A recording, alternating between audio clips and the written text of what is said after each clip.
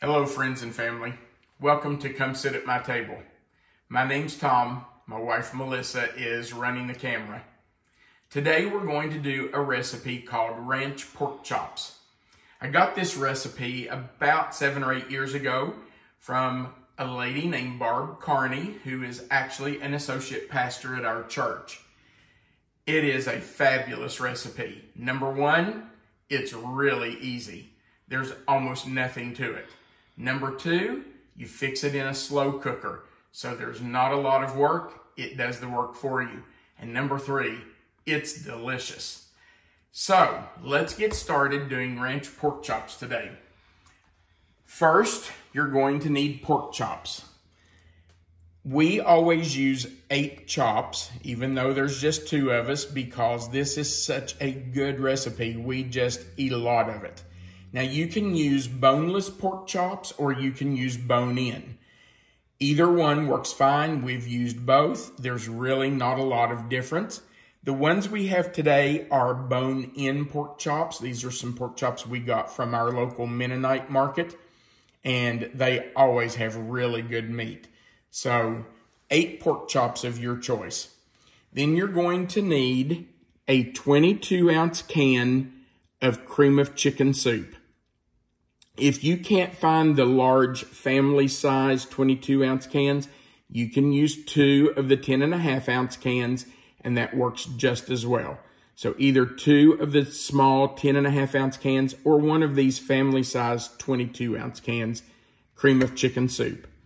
Then you're going to need 1/4 cup of Hidden Valley Ranch seasoning mix. Now, we buy this tub of Hidden Valley Ranch at Costco, but if you can't find the tub to measure it out in 1/4 cup, 2 packs of Hidden Valley Ranch mix is the exact same thing. So either 2 of the packs, just like out of a box, or if you have the large tub, it's 1/4 cup of the ranch mix. And you just mix that together and put it in a crock pot. All you do is take your soup and mix it, put it in a bowl and mix in the ranch dressing mix. It's really pretty simple. And I'm telling you, this is such a good meal. Our kids love this meal too. When they were living at home, we fixed this many times. We could fix this in the morning, throw it in the crock pot. It doesn't take but just a couple of minutes to get it in. And then when we got home from work, they got home from school, it was pretty much ready to eat. So all you have to do is stir those 2 things together. We actually ate lunch yesterday with Pastor Barb, our church's Heritage Sunday School class, which is, I guess we can say, they're our senior citizen class. Went to a restaurant in Lexington to eat lunch yesterday, and Melissa and I were fortunate enough to get to go with them. And Pastor Barb sat beside of us, and so I told her that I was going to make this recipe today and asked if it was okay for me to mention her, and she was very gracious and said, of course you can use it, and of course you can mention me, it'll be fine. Now, I'm just taking a little bit of this and putting it in the bottom of my crock pot, just because I want those pork chops on the bottom to get some flavor in them from this. It doesn't have to be covered. You can just put a little bit in the bottom, and then we will just layer our chops. I like to put them in as close and tight as I can get them, just to get them all in there. Now I've got a layer in, so I'm going to put just a little scoop of the soup and ranch dressing on top of them, because we want them to have that flavor. So in it goes. And we'll do more pork chops. Another layer right on top. Let's see, I think that'll fit right there. And some more soup. Honestly, you can make as many layers of this as you want to. And you know, if you're having a crowd, this is an easy recipe to adjust. If you want to double it, it's very simple. All you have to do is double it. And in fact, you know, if there's only a couple of you and you think 4 pork chops are plenty, all you have to do is cut it in half. The way you would do that is use 4 pork chops, 1 10.5-ounce can of soup, and 2 tablespoons or 1 packet of the Hidden Valley Ranch. And that would give you half this recipe. Have you ever done this in the oven instead of a slow cooker? I have not, but I think it would work. We talked about that earlier. Well, I think the last time we made this. And I don't know why you couldn't do it in the oven. Do it low and slow. I would think maybe at 250 degrees. And that's what makes them so tender, I think. The crock pot just, you know, of course, cooks it really slow at a low temperature. And it just, it tenderizes these pork chops to the point that they literally fall apart. You have to be kind of careful when you take them out of the crock pot. You have to get under them because they are so tender. They really do just want to fall apart. Does it take less time if you have a boneless pork chop? No. No, it's the same time. That's a good question. It takes the same amount of time, boneless or bone-in. And I'm just going to tell you, I like the boneless pork chops. You know, they're easy to eat. There's no bone in them. But I really feel like pork chops with a bone in the chop has a little better flavor. I think that bone gives the pork chop a little flavor. So I like bone in, but we use boneless a lot just because they're convenient. So you can use either one. Doesn't change the time. Once you have them in, you're going to set your crock pot to low and leave them alone for 6 hours. That's all you have to do. Mix your soup and your Hidden Valley seasoning, ranch seasoning, and layer them with the pork chops. Layer it with the pork chops. 6 hours on low, and you'll have a meal.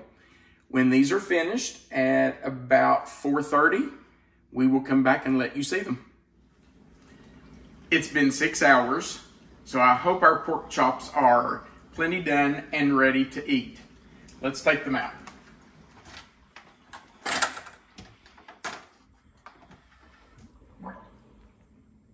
Ooh, there goes the steam. Well, they smell good. Can you get a picture of that? Mm-hmm. They smell really good too. They really do, don't they? All right. Let's put them on a plate just to get them out of here. I'll tell you another good thing about this recipe is that the soup and the Hidden Valley ranch mix make a delicious gravy. It really makes a good gravy. And the gravy's good to use on the pork chops. It's also really good on mashed potatoes. So of course, we had to make mashed potatoes tonight. You have to have good mashed potatoes with gravy.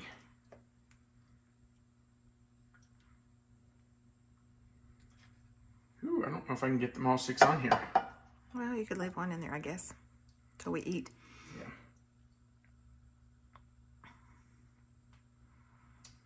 All right. There are the pork chops. And I'm going to take this last one and put it on a plate.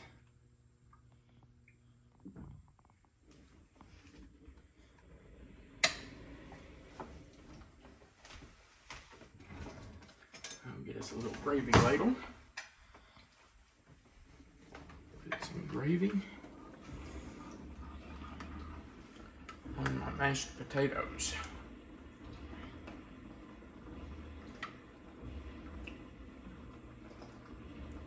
Corn and mashed potatoes were always Caroline's favorite combination. Anytime that we cooked, which was most nights, when our kids were home, we had sit-down meals of meat and vegetables. But if I fixed mashed potatoes, our youngest daughter, Caroline, would say, "Where's the corn?" And if I fixed corn, she would say, "Where's the mashed potatoes?" That was a winning combination for her. She just felt like she couldn't have one without the other. She needed both of those on her plate if she had one of them. All right. I hope you give the ranch pork chops a try. And I hope you love them as much as we do. By the way, this is our corn pudding recipe. And we do have a video of the corn pudding. So I think it's going to be the one right before this recipe. So if you want to do corn pudding and mashed potatoes to go with your pork chops, that recipe's there. As always, we are so happy that you watch our videos, and so many of you have written really nice things, and we appreciate those nice comments. If you would, we would appreciate you going right below this video and giving us a thumbs up, just to say you liked the video. And if you haven't already, go on this side, down on the right side of the video, right below the video, and click the subscribe button. You only have to do that once. And click the little notification bell right beside of it. That way you'll get a notification every time we add a new one. And of course, we would appreciate it if you would pass our videos along, post them. If you want the written recipe, those are always right below our videos. All you have to do is click on that description box where you see the title of this recipe, and that box will open when you click on it, and Melissa will have put the written recipe there so you can see it written out. All right. You gotta take a bite. Oh, I guess I'd better, hadn't I? Let me grab a fork. The best part. I was gonna wait and eat with you, but maybe I should go ahead. Oh my goodness, look at that. Look how tender that is. These are always so tender. It's just crazy. They're hot. They're really hot.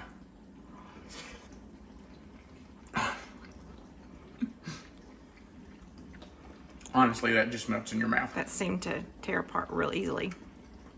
It didn't tear apart. It just falls apart. Look at that. Let me zoom in on it. I mean, literally, it just falls apart. You can't even pick it up, really. Gosh, that is so good.